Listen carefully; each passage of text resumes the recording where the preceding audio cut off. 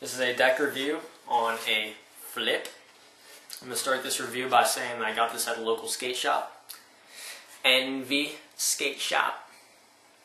Links will be in the description below. Go check them out. This deck is made by NHS Fun Factory, which also deck-wise makes Creature, Santa Cruz, and Crime. All their decks are North American maple, very good quality North American maple.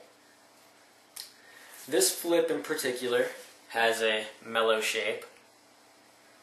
Now I do have to compress my videos to a certain format, so it may cause it to look different than what it actually does.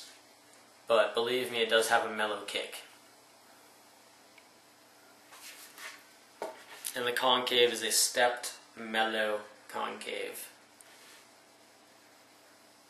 which is what fits my preference. The lacquer on it was quite nice. I skated this deck for 2.5 weeks. I only really got one chip, right about there, just starting to develop. The epoxy is quite nice. It holds the plies together nice and good. So you can see I don't have any plies splitting at all.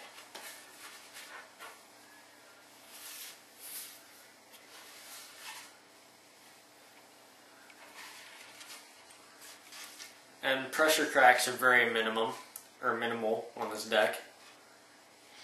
I've skated on pretty much everything I would usually skate: stair sets, gaps, rails, ledges, transition, flat ground. And what I did notice is that this deck does have a very thin, well, not very thin, but it's a little bit thinner than what I usually see veneer wise.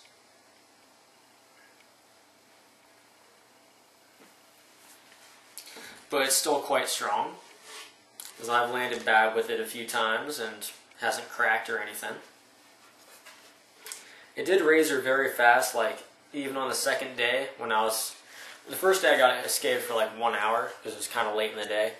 Second day I skated for, well, about 2 hours into skating it. The second day I noticed I was already at the third ply on the tail. So it did razor rather fast. The reason for that is, well, thin veneer. That and my driveway does have a grain and I do a lot of flip tricks.